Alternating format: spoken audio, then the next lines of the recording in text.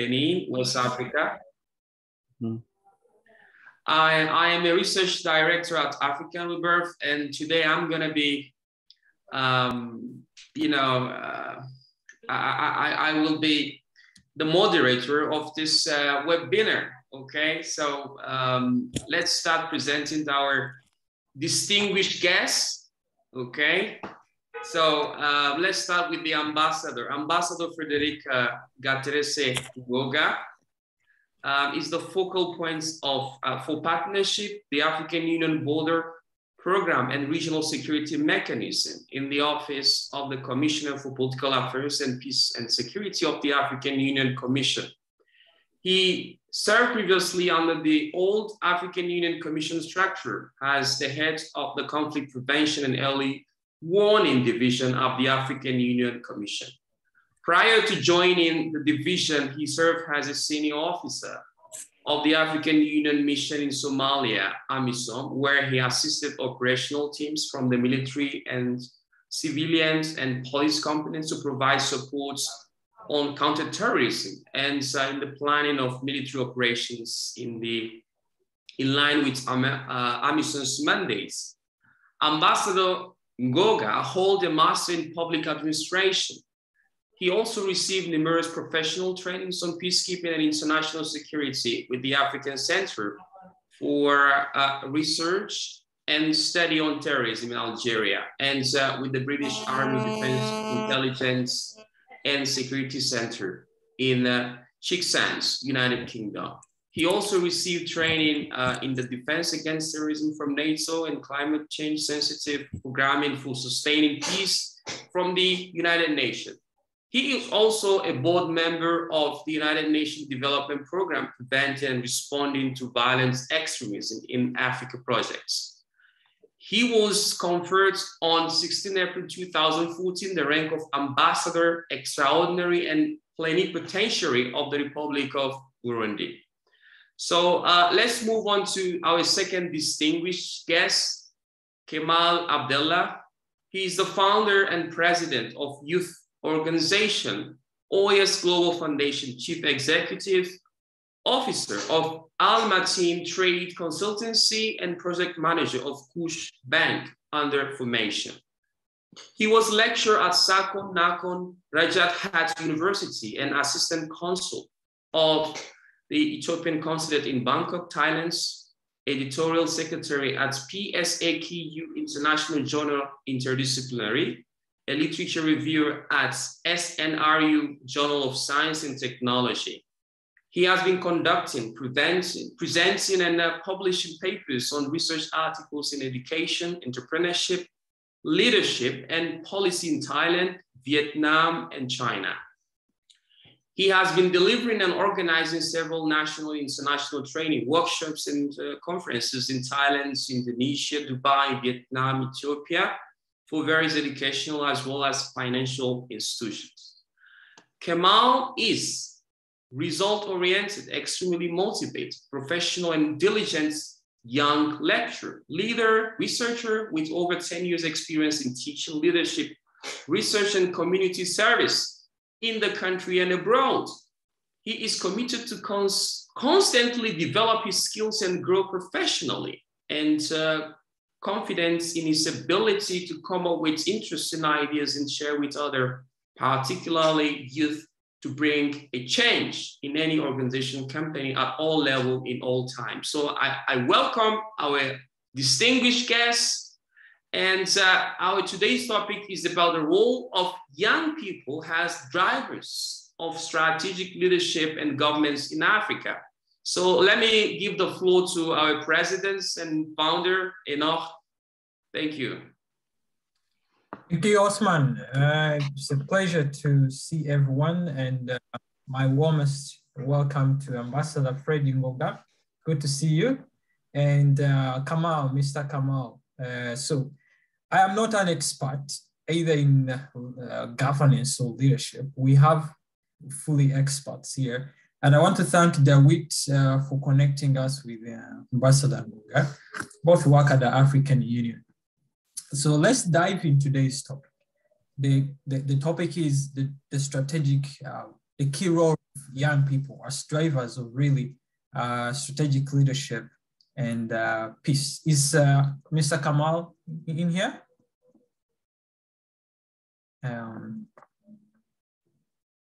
Is he in the room? He is in the room. He joined already. Yeah, he's here. Kamal, yeah, he's here. Oh, okay. Do you put your video, sir? Mr. Kamal? Okay, so good. Now I can see you. So today, Mr. Kamal is a young leader, young activist. Then learned so well as the role of young people taking up. And now we bring in the distinguished experience of Ambassador Fred, to really examine the role of young people. People call themselves young, but they're not really young. Young people are the ones who are still breastfeeding.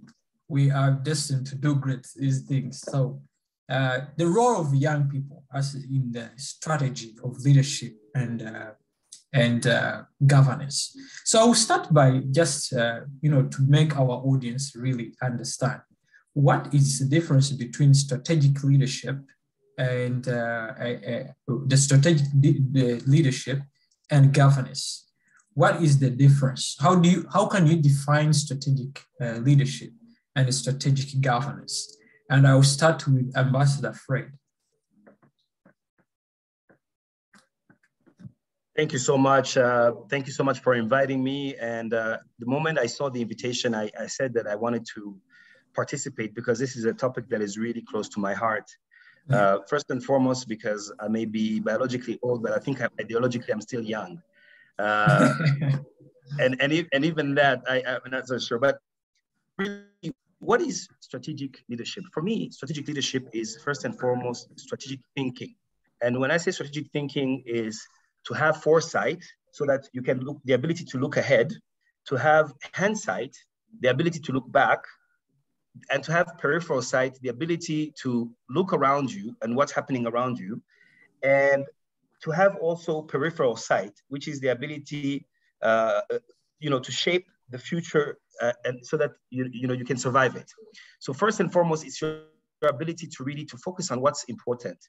It's about making the choices about the things that really will matter in the future, and also to study how to mobilize others so that you can tackle it. I'll give you just a simple example. We have many crises on the African continent, and many of them require us to attend to them. But not all of them are as strategic in importance as some others. For example, the Libya crisis is strategic for us because the crisis in Libya has had a spillover into what has happened in the Sahel afterwards. The Sahel is very strategic for us because it's a big space, and we have to tackle the issues there. You have the issues in the Horn. The Horn also where everything, when one countries get a cold, the others cough. And you have also the Great Lakes region where what happens in the Democratic Republic of Congo, for example, affects at least 9 of its neighbors. So in other words, strategic leadership is really the ability to think strategically, the ability to really anticipate some of the major challenges that are there, the ability to bring people to work together to address them, and the ability also to find entry points that allows you to tackle them. Everybody thinks they're strategic, but but most of the time people are tactical. And we need to distinguish what is, having strategic thinking and having tactical thinking. So that's what I can say about strategic leadership. It's really about tackling those things that are important. Let me conclude here by saying one thing which is important. I think today we have an agenda, and David knows about this because it was discussed during the summit, where there are 5 key agenda items that are continental in nature. One, the first agenda is how do we create states that are responsive to the needs of their citizens? We've been talking about our constitution changes of government. You have a problem when you have opposition parties, when you have the clergy, church leaders, when you have trade unions demonstrating and welcoming a coup d'etat. So that in itself, it means that an election is no longer enough. What our number one challenge for this generation is the ability to build governments that are responsive, that could really address the needs of their people. 2, is the agenda of creating prosperity. I think people are no longer happy to hear that their governments have had loans from the IMF, World Bank, or so on, when it doesn't affect them and it doesn't change their daily lives. 3, it's the ability to tackle peace and security challenges that we're faced with. Right now, we're dealing with terrorism, we're dealing with violent extremism, we're dealing with changing threats actually on the continent, now cyber attacks and so on and so forth. So all these things, we need to really be tactical in terms of how we tackle them. And it starts with governance, because all of these things, they find their problems within governance. The third issue, which I think is of importance and of continental agenda, is how is Africa faring in this bipolar world? Right now, you're seeing the competition between superpowers, and most of it is played out on our own continent. So we have to be smart in terms of how we deal with this. Fourth, it's pandemics. The COVID-19 pandemic has truly shown us how vulnerable we are, and the importance of investing in research and the importance of investing in our health infrastructure. Last but not least, I think just finished the AU summit. There will be there was just a Turkish summit. Then we're going to have TCAD, which is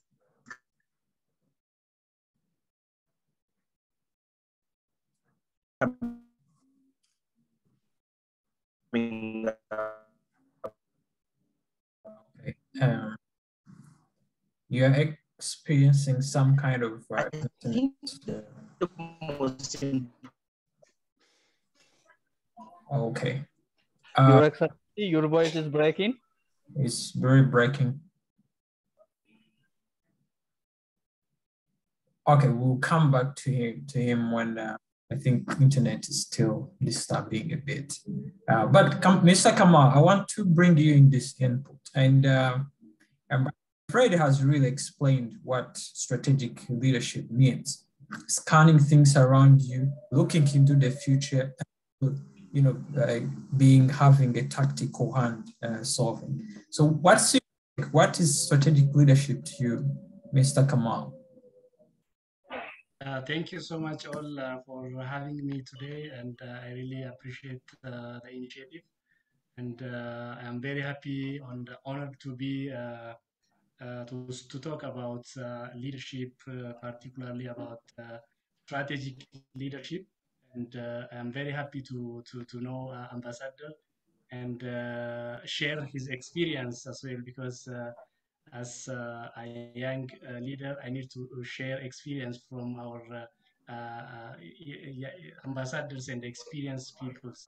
So allow me to share my PowerPoint so that I can share my views and ideas on the topics. I'll request people to mute if you're not speaking, so that we don't interrupt. Yeah. Oh, so you want to share? You can share. Yes, if you allow me, I want to share. Yeah.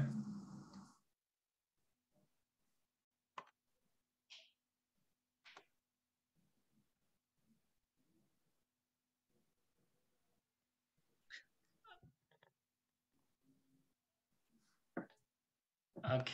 I hope my slide is clear, right? We can't see it yet. It's not visible. And by the way, let me tell the audience that if you have questions, please don't forget to drop them to the chats so that after the presentation, we will try to answer them. Yeah, it's not visible from my side as well. Yeah, it's not visible. Okay. Yes, that's why you are stuck. Mr. Kamal, would you send it and I can share it? So one day we'll. You can send me, then I can share it. One day. Yeah, it's shared. Okay. Yeah, now it's fine. We can see it. Okay. Thank you so much. Before I discuss about or say something about strategic leadership, I really want to say something about the challenges of leadership in Africa. As you all know, there are a lot of challenges that our continent is facing regarding leadership. One of these is nepotism, and nepotism is one of the leadership challenges that Africa has been facing. The price of nepotism causes a complete failure of a country and also organization to develop, not only in our continent, even in other continents. They are also facing this kind of challenges. And also the challenge is a competition for power and preeminence. And soon after attaining independence, after African freedom fighters and leaders rapidly embarked on personal struggles to be the first among equals. So this is also one of the challenges that we in African facing. And one of the mother of challenges is also corruption. As you all know, corruption is a big problem for our continents, and it is taking back us to back in every, I can say, in every sectors, including economic development.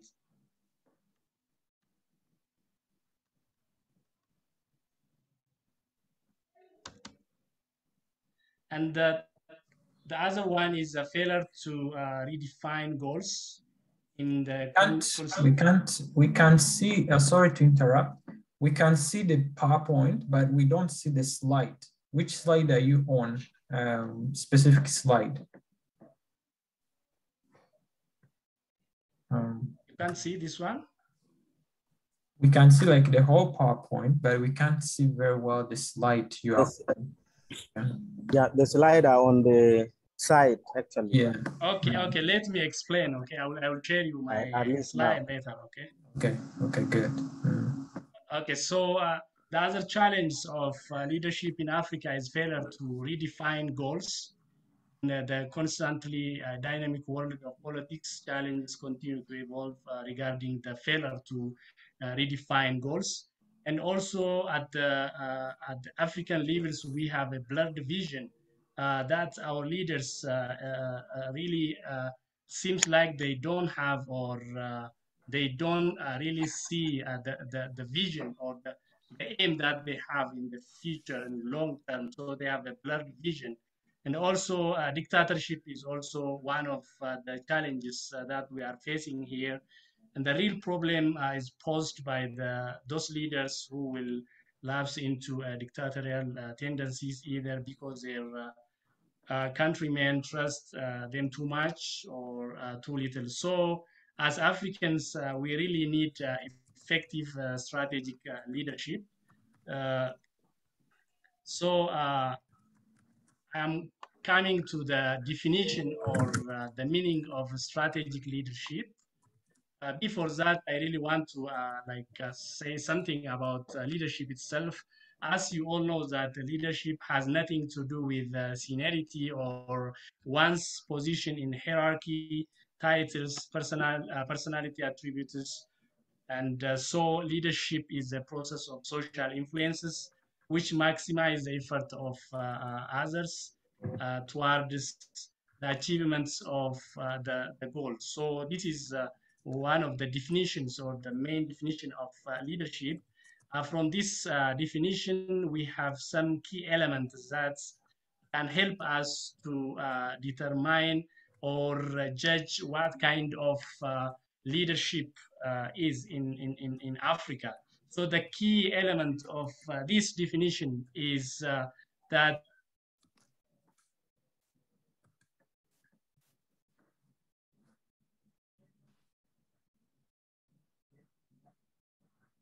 others, and that implies they don't need to be direct reports, no mention of personality traits, attributes, or even a title.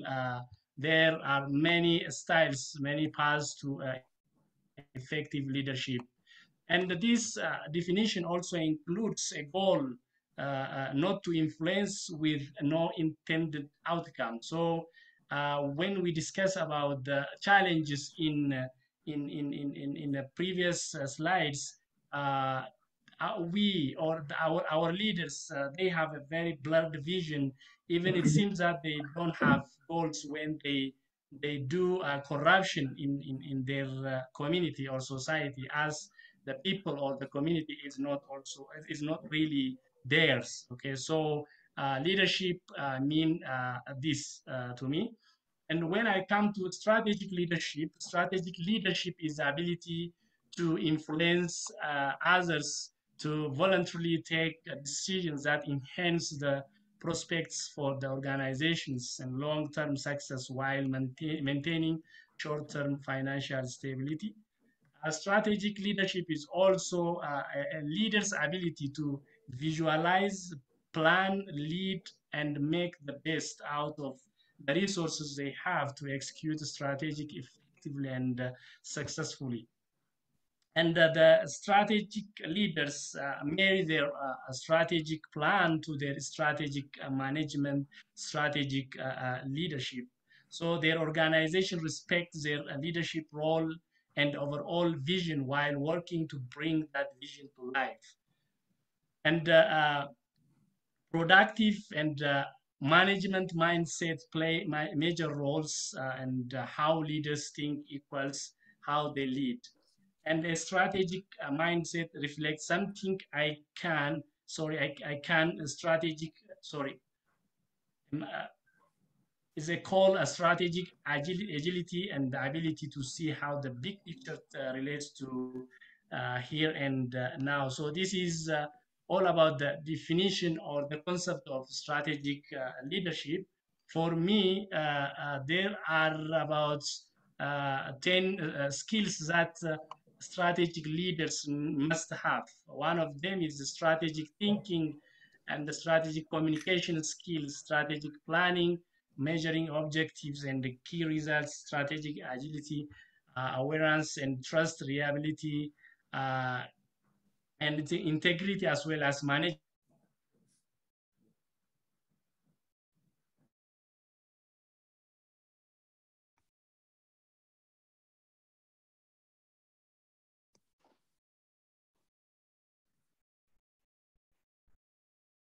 Oh, we lost you, sir. You there? Hello? I think the network has been breaking and it's no longer there. But we can see his slides.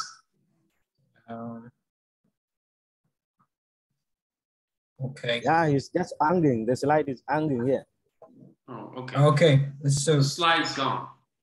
So he was presenting really pretty stuff, but network is, really not provided. And we'll go ahead. So he was talking about strategic leadership and demonstrating how a leader, you don't have to have a position to be called a leader. Oh, you're here. Kamal, you back? There is, network problem here in Ethiopia. Always the same. So no worries for that. So we can continue with Ambassador Fred. Okay, he'll come back. We'll continue. So, Ambassador Fred, you are finishing a strong point.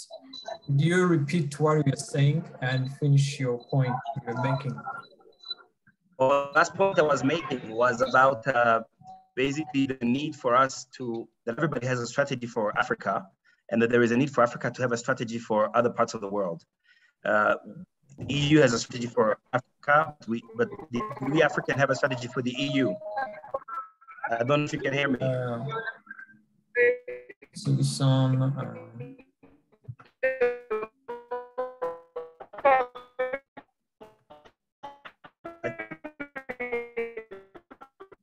Hello, Sion, would you mute? Hello, Sion.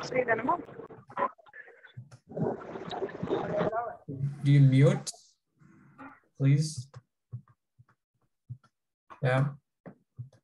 Ambassador, you can continue. We're listening to you.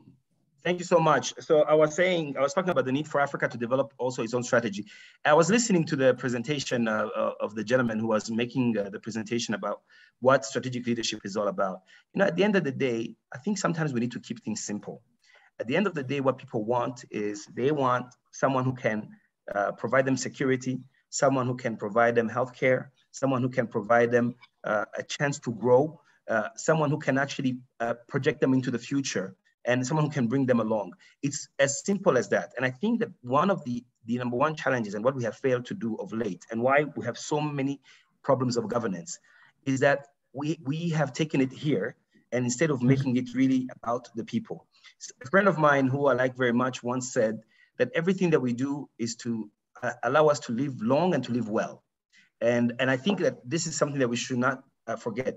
I would like to also quote former President Jerry John Rawlings. I once worked with him, and he said something which has stayed with me. He said, we often get lost in the games of politics and often forget that our North Star should be our principles, values, and kindness to our fellow mankind. So sometimes let's not too much intellectualize things, but really bring it down to the basics about delivering for our people and addressing their needs, because this is ultimately the challenge of this generation and your challenge. Let me also conclude by saying something. Now I'm talking to young people here. The frustration, and I consider myself young as well, the frustrations that we are faced with has to do with the fact that those of us who should be running for office are not running for office. And what has happened is that we have left the space for those who have no business whatsoever running for office to run for office. And then we get frustrated. I would like to challenge each and every one of you here.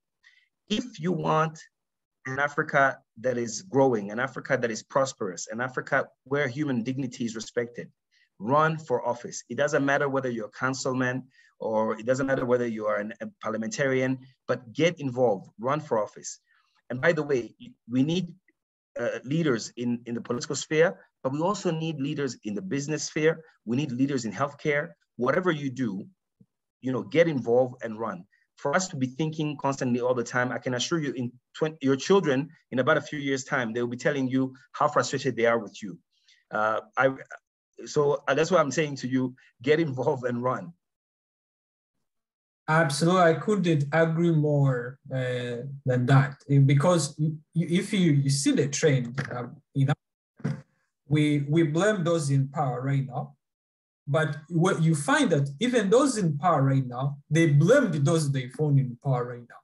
So it keeps on rotating. They are corrupt. They are not good. So the thing is inclusive. Like, let's really lower down the definitions and really service to people. And that's why I like the idea that let's get involved in. And that comes to my second point about governance now. What is governance in relation to the 21st century? How should governance be looked at? How should it be governed? How should it be understood and practiced? You wanna go ahead, Ambassador Fred? When I was preparing for this meeting, I kind of looked into my notes and the things that I've seen, in my daily work over the years. There are 8 indicators of governance, and I'm going to try to say them slowly. The number one, I think, is responsiveness, and I think I've been highlighting this. You may be in office, but if you're not able to tackle the needs of people, then that's a challenge. The second one is the rule of law. We need systems whereby that if you're wrong, that you can go to the courts and that they can really redress and address your concerns. The third one is consensus oriented. You have to always build consensus around you and to be able to carry people around you, because you not building consensus, it becomes a one-person show and doesn't serve us well. The fourth one is transparency. Transparency, people like people who are transparent in how they do their business. We want to know, that you're not taking us for a ride. We want transparency. The fourth one, and this one is, I think, the number one challenging one in many of our countries, is equity and inclusiveness. Equity and inclusiveness, I think, is a challenge, because you see, when people are in power, they think they're being inclusive. But really, we have been struggling in many of our countries to measure inclusiveness. And I think this is a challenge. And when I say inclusiveness, I'm talking about making sure that in your systems of governance, you have women, you have the elderly, you have the young, you have all ethnic groups, you have all religious, that everybody is represented. And I think Africa, we struggle a lot with this, and because we have no measurements of how to measure inclusiveness. The fifth one, I think, is effectiveness. Effectiveness, because not everybody is effective or efficient in whatever they do. And I think that just because you have an idea, it doesn't mean that you can deliver. Look at how many countries have responded to the pandemic. Those who have failed well are those who have systems of governments that work. The left hand knows what the right hand is doing. So effectiveness and efficiency is also extremely important as it pertains to governance. Last but not least, we cannot talk about governance without talking about accountability. People being held accountable for what they do, and us actually having the ability to hold accountable our leaders for what they do. I often remind people that our leaders are actually at the service of us because their salaries are paid by our taxpayers, and it's called public service for a reason. It's public service. So those are some of the things that I can say about what governance is all about. But then again, let me come back again to the simple, most basic things, which is really to address the needs of the people. Yesterday, I was on the phone with someone from my home country, Burundi. And the person was telling me, oh, there's a problem of liquidity in the country. People are poor. And then he says, I wish that, we could have a system whereby we can borrow money for the weekend and then tackle some of these issues. That's responsiveness. So basically identify the real issues of people and how we can actually tackle them. That is the number one key challenge that we have. Thank you so much.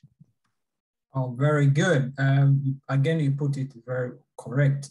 I like the point of accountability. People think sometimes when they think when they're officers, they're untouchable. They become semi-gods, so they do whatever they want. And real accountability is the key player that has been really missing, the key thing been missing in African politics and governance. So thank you so much. Mr. Kamal, hope you're back. You back? Do you hear us?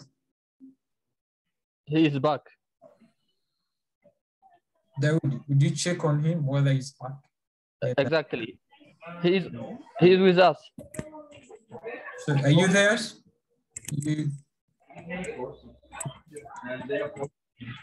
Okay. Do you mute, please, if you're not speaking? I think he's having a network issue. We'll go ahead. When he comes back, we'll give him audience to speak. And then comes that to the role of young people now. That we are divided, defined leadership very well, excellent. We define governance, the 4 parameters of governance. What is the key role of young people in cementing and really going forward with leadership? How can really young people contribute in a leadership terms, but also in governance? And you talk about, since you have a background in security and defense mechanism, what is the key role of young people in peace building?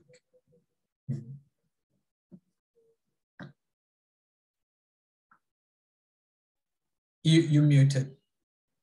Is the question for me? Yes, it is for you. Oh, thank you so much. First of all, I'm excited because within the AU, we recently launched the Youth for Peace program, and I was one of the architects of it. Let's begin with conflict prevention.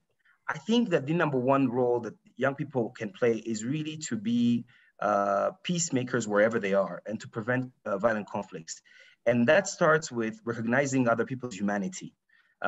Everywhere where you are, when you see other people being discriminated against because of their race, gender, or religion, and to be able to speak up and to be able to be agents of peace. So to contribute to conflict prevention. Many countries have elections which are coming up. Well, I've seen some very good practices where young people will set up, for example, situation rooms, and to identify like potential hotspots in a particular country before the elections. So get involved in conflict prevention initiatives, work with your governments where you can work with them. And then the second part is issues related to mediation. Where there is a crisis, get involved in mediation processes. We have many conflicts revolving around land issues, climate change, and so on and so forth. The third aspect where I think the young people where they can play a role is to actually participate in what we call stabilization initiatives. Countries that have been through conflicts, they're always fragile and always vulnerable. And they often need young people to get involved in trying to consolidate the gains that have been achieved over the years. They say that a country that's been in conflict actually goes back into conflict after 5 years. So we need to have young people getting also involved in this. And then last but not least is young people getting involved also to make sure that they are at the table. They are at the table because it's important. For example, in the African Union right now, we're trying to make sure that every delegation that goes into mediation, that we have young people represented. That's why we have youth ambassadors. You've heard about them. But let me tell you something. You will not be called to sit at the table. You will have to fight for it, and you will have to make sure that that you're there. Otherwise, if you go there in the corner and sit and think that they will allow you to be at the table, you're mistaken. Interestingly enough, you also have people who are biologically quite old, but who are ideologically young, so they want to be there. So and they don't want to let go. I just want to give you a story it's a story that I like to mention. When I was 6 years old, I once welcomed a president. You know those children who have flowers, who give flowers to presidents who are coming into their country. I once welcomed a head of state, and this head of state is still in office today, and that's 40-something years later. The point I'm trying, I didn't mention who it is, but I remember. We can guess. you can guess. But what I'm trying to say is, unless you fight for you to be there, you will not be invited to the table. Which brings me to my last point, and the one that I started with early on. Run for office. Don't be shy about it. Run for office. In fact, I would like to even challenge some of the young people who are here on this call, that if we can have about a group of about 100 young people, to run in their respective countries, whatever elected offices that they're running to, we can begin to make a difference, because we bring these ideas that we share, this younger generation share, ideas of people who are free from bigotry, free from discrimination. If we create a mass movement of young people running for office, it will really make a difference, because ultimately, I hear people discriminate, talking about the African Union, saying, oh, the African Union is not this, the African Union is that, it's not that. The truth is, the African Union is a member state organization. And he who says member state organization, we're talking about the heads of state, those who are in power in our respective countries. And we can only be as good as they want us to be good. So if you want to see change, run at the national and local levels. Absolutely, absolutely, absolutely. So involvement, what I hear from your tone is getting involved. Don't wait. I like the point that no one will welcome you at the table, because even those in power have their own kids and their uncles to some. So you really have to fight your way out. I think that is a frank and honest opinion, because leaders will tell you, oh no, come to power, youth, they won't tell you that they also want the table, So let's go to the table by ourselves. So Mr. Kamal, I would like to bring you into here. I hope you are in now. The week told me you're in. Are you there? Okay, so internet is really betraying our panelists to hear the brave ideas. But the last question, and this is, we'll let it go to, after this, we'll have the audience ask. Leadership in the 20th century, 18th century is so different from the 21st century. So how can young people, what key leadership traits can really young people cling on or develop to fit the century we are in?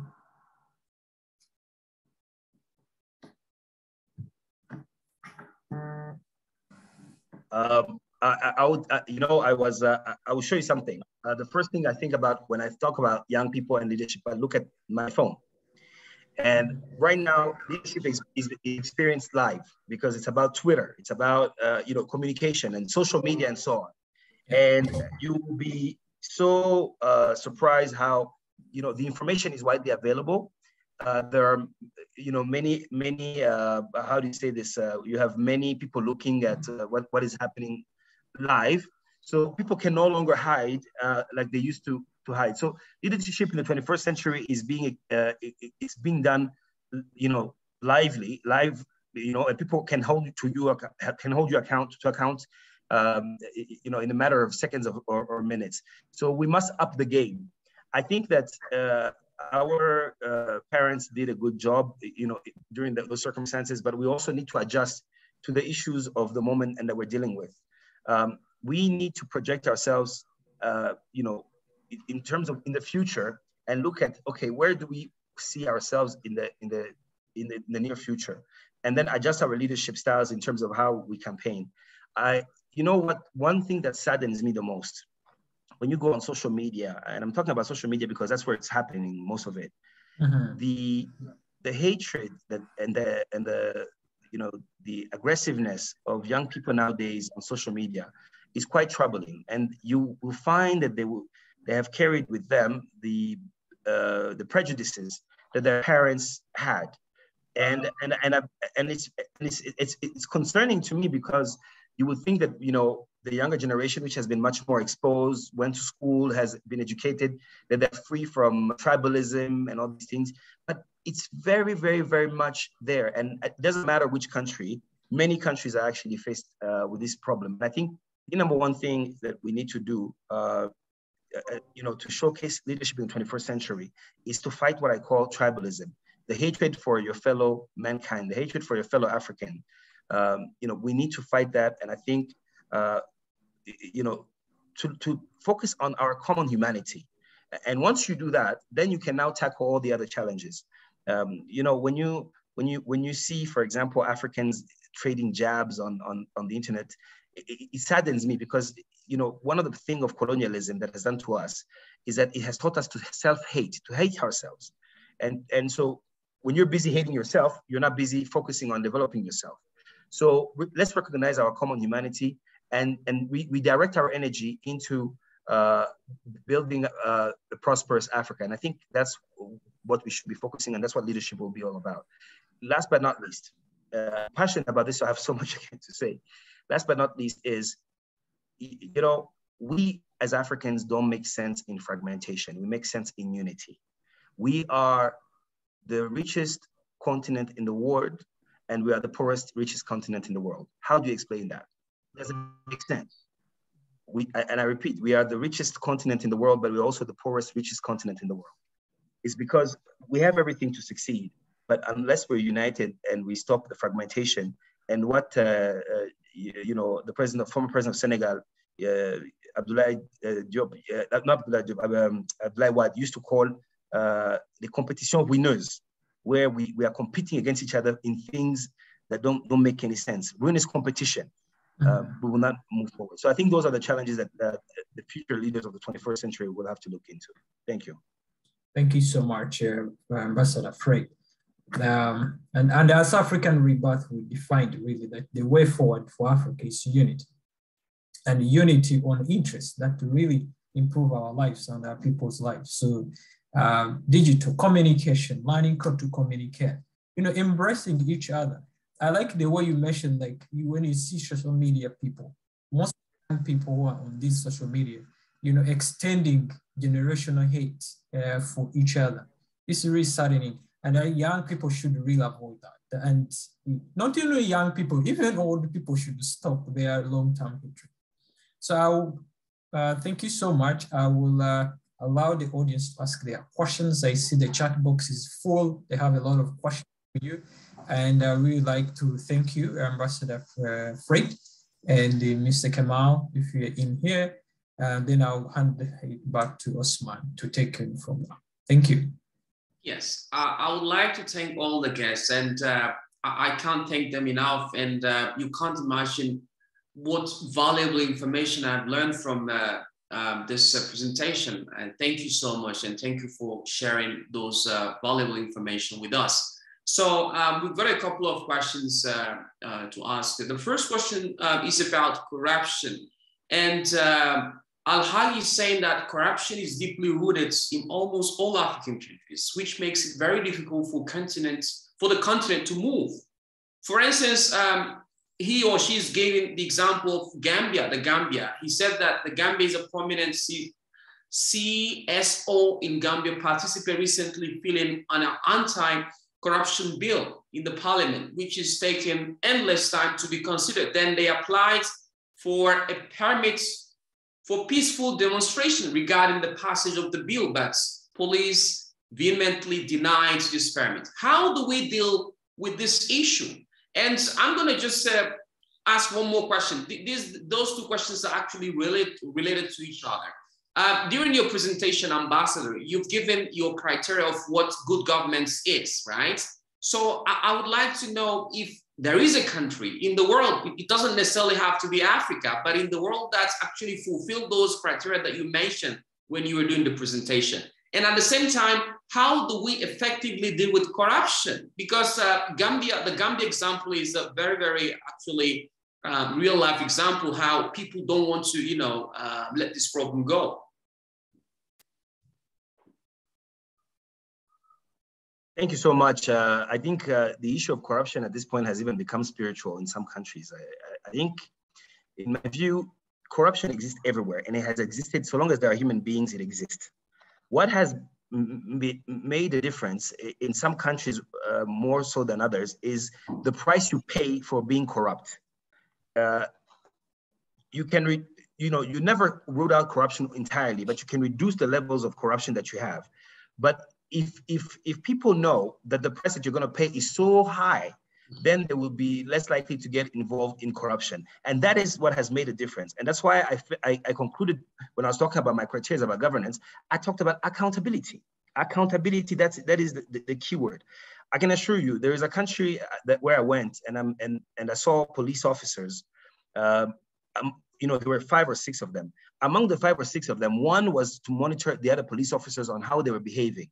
So it's all about the mechanisms that you put in place, really, so that people know that, the price is really high for being corrupt, But I've seen also in other countries whereby people don't send someone to jail, but they force them to reimburse the money that they have stolen. So there are different mechanisms and different ways of doing it. The key is to shrink the level of corruption as much as possible. But I would like to also warn you about something. The issue of corruption does exist in Europe, in the US, in Asia, everywhere. But we should also be very careful as young Africans to not perpetuate a narrative that wants us to keep us down. Every time that you talk about Africa, corruption is the next word that comes to it. And let me tell you, it's done on purpose. It's done on purpose to prevent investment from coming to our countries. I'm not saying corruption does not exist, but I'm just saying that we should be careful not to perpetuate a certain narratives that keeps us down as a country. What we should be focusing on is how we can find innovative ideas to actually to avoid corruption.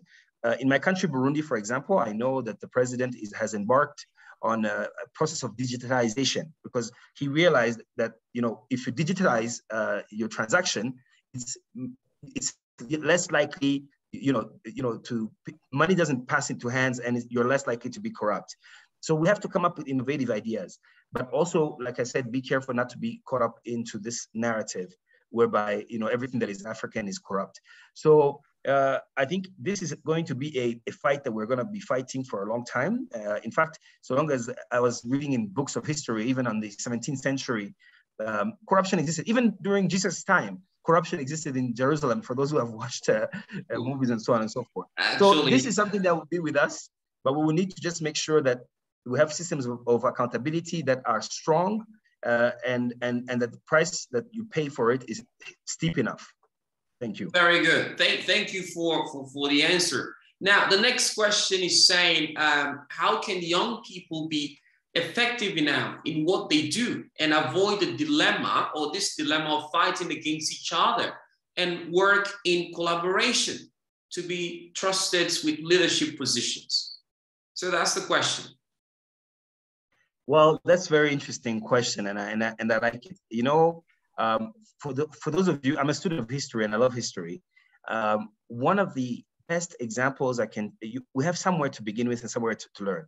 So first and foremost, everything starts with ideology. That's where you start, ideology. In the 1950s, a group of young Africans who didn't know each other, one was led by Julius Nyerere of Tanzania. Julius Nyerere connected Patrice Lumumba of DR Congo with the Prince Louis Rwagasore of Burundi. And they also connected with other leaders such as Rudahigwa of Rwanda and others, and the king of Uganda of that time. They were young Pan-Africanists who made it a point to get to know each other and to work together to fight for independence. And I can tell you that aside from Julius Nyerere, all the others were murdered. They started by killing the king of Rwanda in 1959, Rudahigwa. Then they killed Patrice Lumumba in 1960, and then the last one was Louis Rwagasore, who was murdered.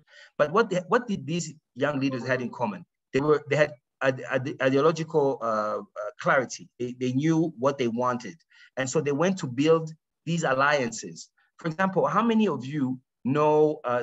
Do you build networks to get to know each other with the young people from North Africa or West Africa or Southern Africa? How much do you know about each other? So I think that if we are going to pass on the second phase of liberation, which for me, I think is economic liberation, we need to build these alliances, get to know each other, identify those who are moving and shaping things, become friends, support each other. If you hear Dawit is running for office in Ethiopia, let's get together and try to see how we can support him. If Ambassador Fred is running for office in Burundi, let's get together and see how we can support him, especially if ideologically we are aligned.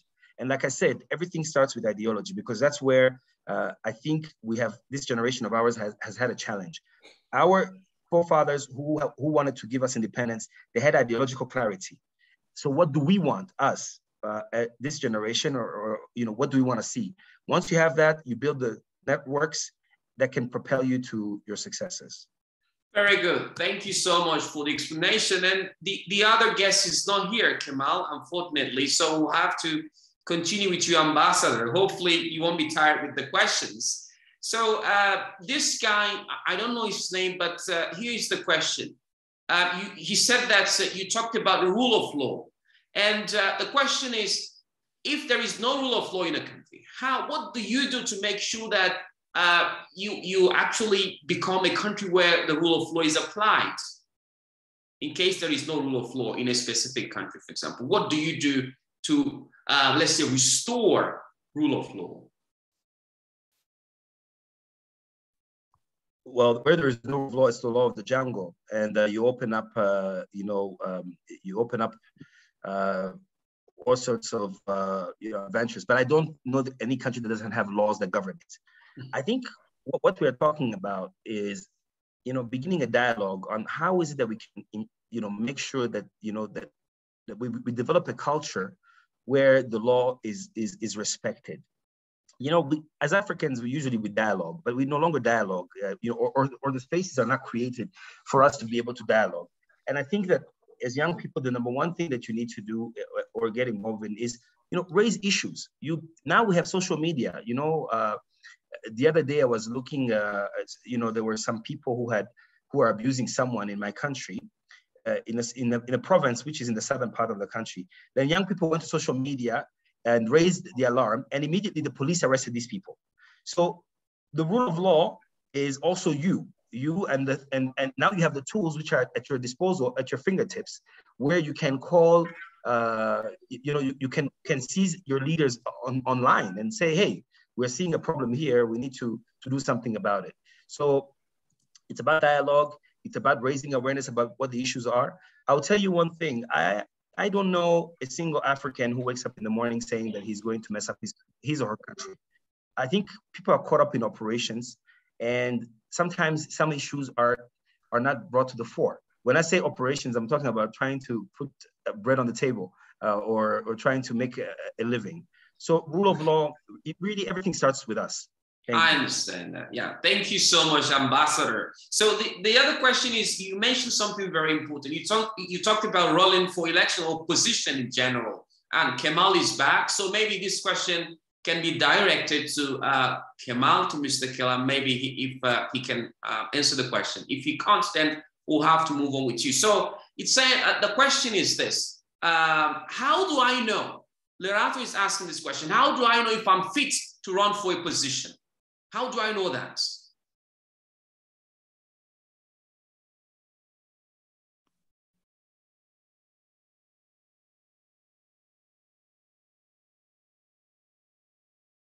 So if Kamal...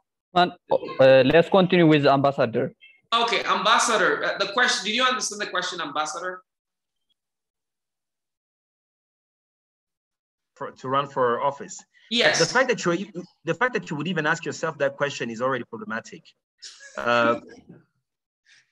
It's problematic because you have to have some level of confidence. And if you're not confident in yourself, how are you going to get others to believe in you? I think everything, by the way, leadership is not a science, it's an art. Some people have a gift, a natural gift. Others don't. And in fact, most of the time, it's when people have power that you can notice these type of things. So it is, in our language, we call it ingabirano, which is, it's a gift from God, really, that you have. But I think that sometimes people also become accidental leaders because circumstances can create situations whereby you have to lead, you're brought to lead. I think each and every one of us has skills that no one else has. But the most important thing is to know, build trust in yourself. The first leader you need to convince is yourself. Once you believe in yourself, then it becomes much easier. When I was 20 years old, I joined the political party in my country. And as you can imagine, when you're 20 years old, you have a lot of ideas. So one day I went into an executive committee meeting of the political party, and they wanted to shut me down, but I said, I'm going to speak. So I started outlining, and for me, I believe in unity. Unity, I dislike tribalism with a passion. So I started speaking, and because of what I was saying made sense, and it brought back the discussion to the most basic things, really. So the point I'm trying to make here is very simple. Leadership starts with what you stand for. What is it that you stand for? Ask yourself, what is that is important to you? And then go for it and fight for it. I understand that. Thank you, Ambassador. The next question is actually very simple and straightforward. You talked about good governance, and some of the questions are all related to good government. The person is asking, what do you think is the most important problem of good governance in Africa, and how do we deal with it? Well, the issues of governance, by the way, it's not only an African problem, it's everywhere in the world. The only difference is the capacity of our governments to attend to our needs, to our problems, our daily problems. I think this is the one thing that I think we need to be paying attention to. And I said earlier in the beginning of our conversation that the number one challenge of this generation will be to build systems of governance that are responsive to the needs of their people. So this is, in my view, we need to do two things. One, we need to raise awareness that this is important. Otherwise, we'll be seeing military coups happening every now and then. So we need to attend to the needs of our people. Number two, we need to create systems of governance that are responsive, really, really responsive. Number three, we need to communicate better. Sometimes there are many things that our governments do that we're not even aware of. There are many programs that are there that people are not aware of. So I think those are some of the three things that I can talk about. Systems of governance, raising awareness about the issues, people being able to feel that, that they have people who are in office who are looking after their own interests. Thank you. Very good. Thank you so much. It was actually straightforward and understandable. Okay, the next question is saying, what is the best measure for inclusiveness for governments? How do we rationalize so that each age and gender is well represented? This question is asked by Lintel. Yes, that's a very good question. And you remember what I was saying that those in office often think they're being inclusive, but when you ask those who are outside of office, they'll tell you you're not being inclusive. I think the most important thing is to have some sort of watchdog that really is constantly making sure that these things are you know, that these things are happening, that the country is being as inclusive as it can, because sometimes there is also a violation of the laws of the country. I'm often let's look at the issue of gender, for example. You know, they say in some constitutions 30% of the government should be women. Actually, in many countries, what they say is that 30% is a minimum, but you can go higher than 30%. So you've had some countries which have had 50-50. I think that when you have watchdogs which are constantly monitoring these things, holding to account the leadership, then you can succeed in achieving some level of inclusiveness and equity. But you need mechanism to constantly look into that. Now, being just there, just talking about inclusivity without measuring it with or monitoring it is not helpful. And those who have succeeded often have good mechanism to measure whether they're doing the right thing or not. I understand that. Thank you so much for the answer. I'm going to ask this question to Kamal Abdullah, if he's around, if he's with us. Can you hear us, Mr. Kamal? I think he's not on. Just continue with that. I don't think he's around, so we can shift to Ambassador, but we have asking many questions for Ambassador. Sorry for those. You can. It's all right. I'm enjoying this. Okay, very good. So the next question says that, would you agree with the notion that the digestibility of legislation and how government information such as gazettes get dispersed into the public is somehow difficult for the public to understand and interact with? Oh, this is an issue of communication, I think, that governments need to sort out. But I think that local leaders also have a role to play. Local leaders, those who interact with the communities, they have a role to play to explain these gazettes and other communication that is happening. And I think that's why leadership. We often look at ministers and presidents, but we don't often look at the mayors and administrators. They have an important role to play. And by the way, many of the violations and all the problems that happen, it happens at the level of the administrator, not even at the level of governors. It's really at that local level. And I think that even the issues of communication can find an answer if people work very closely with at that level as well. Very good. Thank you so much. I think that's the last question. All the other questions are somehow related to each other. You've already answered the question. Really, I can't thank you enough. I've learned a lot of things from this, webinar. Thank you so much. And let me give the floor to our founder and president to, say his final words. I can't say many words because all the words ambassadors said it, and they were very clear, articulate, and very basic for anyone to understand, really. And I just want to touch about corruption, because corruption has been Africanized in a way. Now, in the West, I live in Canada. I am Canadian, North American, Western. Here in the West, corruption is legal, and I'll tell you how it is legal. They have what they call lobby groups, special interest groups. Now, what they do is purely corruption. If you are trusting a leader and you are democratic enough, why do you have to buy me lunch? Why do companies spend millions of money if it is a transparent system and a fair, as they say? So corruption here is legalized, and there are special interest groups, lobby groups. Their job is to lobby. The companies, there is no elected leader in the West without the interest and the money of companies. That is pure corruption. Now, what happens in Africa is we pretend not to be corrupt. It's just debt stealing. If you have a contract and a budget to like $50 million, and you take 50, you take 20, that's not corruption. That is robbery. So corruption is a kind of mechanism that moves societies. The point is, do we do all that for the interest of our people or for the interest of our economies? So it's not really a corrupt, even what they call corruption.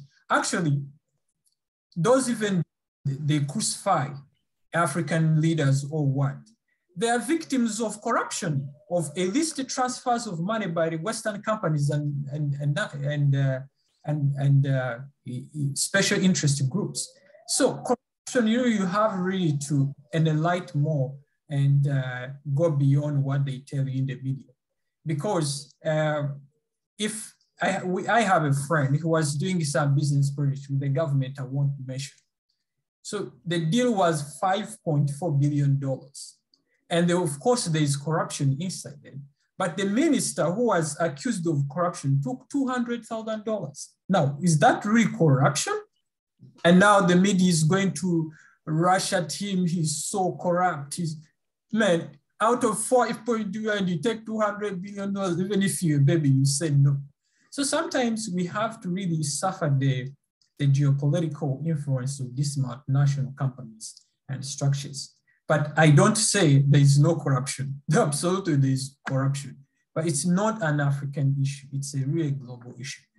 And sooner people see that to taint a picture like African, like Ambassador was saying, is to taint, to prevent and tell a false narrative that goes beyond even to affect our investment. So I want to tell you that corruption is not real African. The only difference in the West, it is legalized and the people are allowed to do corruption in whatever way. And in some cases, they even call it appreciation. No, it's not corruption, it's appreciation. So it's just playing with words. I wish Africans also invent their word, Yeah. So otherwise, I would like Ambassador Fred to say his final word, his magic message to our young people as we close. Yeah. Thank you so much. This is so well said. I was just enjoying what you're saying about corruption. Now, the only thing I would like to tell you is you playing small does not help us. I think it's Nelson Mandela who said it. Be ambitious, dream big, get involved, run for office. There is not a single one of you who cannot make an impact. There's not a single one of you that is small. I really challenge you to really believe in yourselves, and you will have people who try to hold you back because that's the nature of the game. But don't listen to them. Just fight for what you believe is right. Last but not least is have ideological clarity. And I think these are the conversations that we need to be having, especially this generation, about what is it that we want as Africans, regardless of what others want from us. What is it that we want? And so these are some of the final words that I would like to leave you with, and also tell you that, let's continue having these conversations. There is a lot that you can learn. We didn't talk about our work that we do on a daily basis, but there is a lot that we're doing also on a daily basis, which might be of interest to you. And I can assure you that, let's stay in touch. For me, every time that I have an opportunity to uplift one of you or to give them an opportunity, I will assure you that I will work on it as much as I can. And on that note, I'm very proud to see my flag actually in the background, the flag of my country. So I want to say thank you for that. Yeah. And then wish you all a happy weekend. Thank you so much. Thank you so much, Ambassador Fred, for the wonderful and the wise charisma. I like the passion, like the vibe. It's really enlightening. So Dawit, Dawit is our international partnership advisor. He's based in Ethiopia. So he's already looking for us in the continent, the best brains around. And your name came first. Dawit, would you like to say something? Yeah, thank you so much, every one of you, particularly our panelists. So as I said before, when we see the map of Africa, it looks like a question mark, because Africa has a questions of unemployment, civil war, corruption, and unconstitutional changes of government. So we are the one who can make or break Africa. We are also the solution for our mother Africa. So we have to remember or commemorate our Pan-Africanist fathers. So please, young people, we are the one who can make or break Africa. Let's stand together for the realization of Agenda 2063. In addition, from the bottom of my heart, I would like to thank Mr. Kamal and Ambassador Fred. It was really fruitful discussion, and it was all Ambassador gave us like well informative information on the whole things. So I keep in touch with ambassadors, and ambassador will work with us, particularly with Africa Rivers. So thank you, everyone of, including Eno. Thank you so much, everyone, the participant. So in the next week also, we will have an extraordinary guests. So thank you, the young generation of Africa. Thank you. I like the audio always says from the bottom of his heart. Why can't he begin from the top and bottom? So thank you so much, David, for the great work you're doing down in Ethiopia. And everyone, thank you, everyone. Thank you, Osman, for the wonderful moderation and everyone who attended.